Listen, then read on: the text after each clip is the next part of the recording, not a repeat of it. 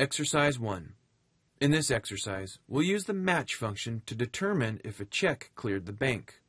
Equals match the check number in the bank download. Since we're about to fill the formula down, we'll lock down the range reference and 0 for exact match.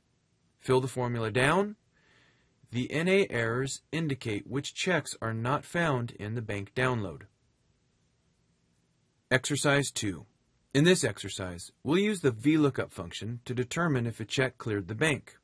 Equals VLOOKUP the check number in the bank download. Since we're about to fill the formula down, we'll lock down the range reference. Return the value from the 1 to 3rd column and 0 for exact match. Fill the formula down, and once again, the NA errors indicate which checks are not found in the bank download. Exercise 3.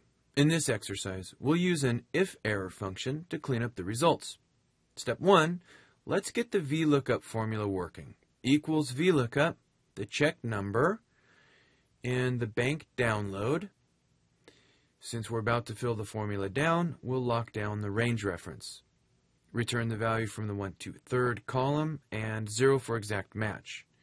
Fill the formula down, and once again, the NA errors indicate which checks are not found in the bank download. Step 2, now let's clean up the results. We'll wrap an if error function around the existing VLOOKUP function. If the VLOOKUP returns an error, the check does not appear in the bank download, so we'll return not found. Let's push the updated formula down, and yes, that looks much better. This video is a production of Click Consulting.